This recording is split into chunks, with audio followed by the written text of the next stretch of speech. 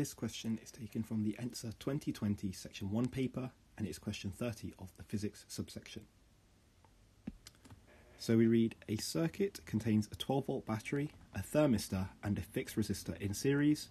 The graph below shows how the thermistor's resistance varies with temperature. And we get this temperature dependent resistance. When the temperature is 10 degrees, the current in the circuit is 25 milliamps. What is the current when the temperature is 80 degrees? So immediately we should think to put the resistance of the thermistor on here. So at 10 degrees, we get 400 ohms of resistance. So how will this be useful in calculating the current when the temperature is 80 degrees? So we know for that later part we'll get the resistance of the thermistor, but as an intermediate step we'll need to work out the resistance of the fixed resistor, because in order to get the current we'll just need to do 12 volts divided by total resistance. So how do we get this fixed resistor resistance? Well, we know the voltage and we know the current.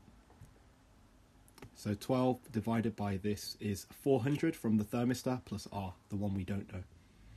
So 12 over 25 is 48 divided by 100. So this is 48 divided by 100 thousandths. So this is 48 divided by a tenth, which is 480. And therefore R is equal to 80 ohms. So now we know R is equal to 80 ohms. It's quite simple to then work out the current when the temperature is 80 degrees, because we know that when the temperature is 80 degrees, then we have a 40 ohm resistor or 40 ohm thermistor.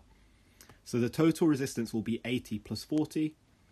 So then the current will be V divided by R. So 12 divided by 40 plus 80, which is 120. So 12 divided by 120 is 0.1 amps. But the question gave the answers in milliamps, so we need to be able to convert this quite easily. So this is 100 milliamps for the current when the temperature is 80 degrees.